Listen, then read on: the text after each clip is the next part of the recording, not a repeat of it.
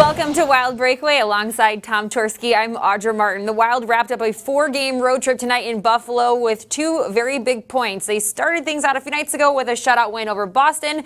They finished it up with yet another shutout win tonight against the Sabres. A perfect performance yet again from Devan Dubnyk between the pipes and another well-balanced scoring attack from the Wild.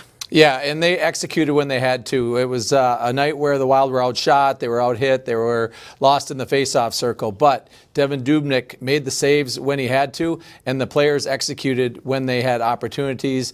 They continue to get breakaways, draw penalties on some of them. No penalty shots yet, much to the dismay of Coach Boudreau, but this team is finding ways to win, and tonight, most importantly, they got off to a good start in the first period. And now every single Wild skater has at least 1 point on the season so far. Here's the game summary from tonight. Everything in favor of the Sabres. Shots 38-22 over the Wild.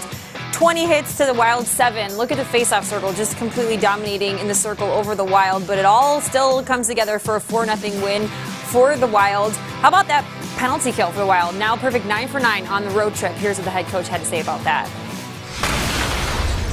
They had some chances on the first power play. I think the second power play they had, we were more of a demoralizing fact to them, and it got our group going more than it got their group going.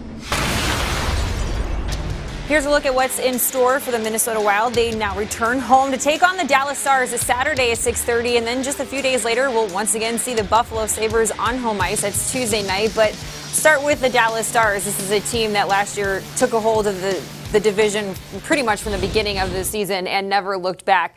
Not quite playing up to those standards so far into the season, but still have a ton of weapons, so you got to be ready. Yeah, the 1-2 punch of Tyler Seguin and Jamie Benn, and you got Klingberg on the back end, who kind of tormented the Wild as well, especially in overtime. Wild are going to want to get off to a quick start the way they did tonight and carry some of this momentum with the last 2 wins. They can beat the Stars. They can maybe beat Buffalo the following game, and now they've put together a nice little winning streak. So that'll be on their mind, I think. Well, we'll see if they can get the job done, pick up 2 big points over a Central Division foe in the Dallas Stars. We look forward to seeing you 6:30 on Saturday.